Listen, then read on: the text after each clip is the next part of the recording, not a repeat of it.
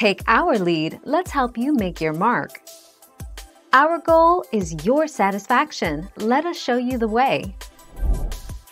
If you are feeding a large group, keep the quesadillas warm in a 300-degree oven on a baking sheet until ready to serve.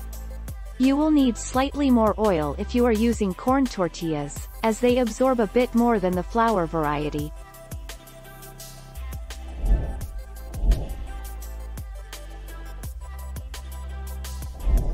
Let's help you make your mark. Melt 1/2 teaspoon butter or oil in the skillet. Too much fat will make your quesadilla soggy instead of crispy. Use just enough to coat the bottom of your skillet, about 1/2 teaspoon of butter or oil. Warm it in the skillet over medium to medium-high heat.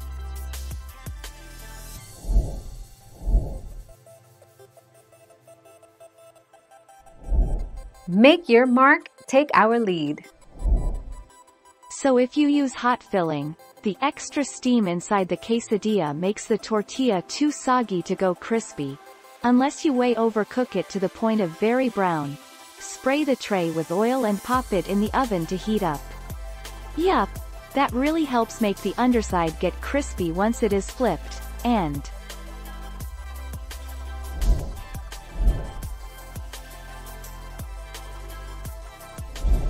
let's help you make your mark. To reheat, you can microwave the quesadilla for about 1 minute until cheese is melted. You can also heat in a skillet until cheese is melted and tortilla is brown, or warm them in a toaster oven. Serve with fresh salsa or simply eat them on the go. Thank you for watching. Please subscribe and hit the bell notification.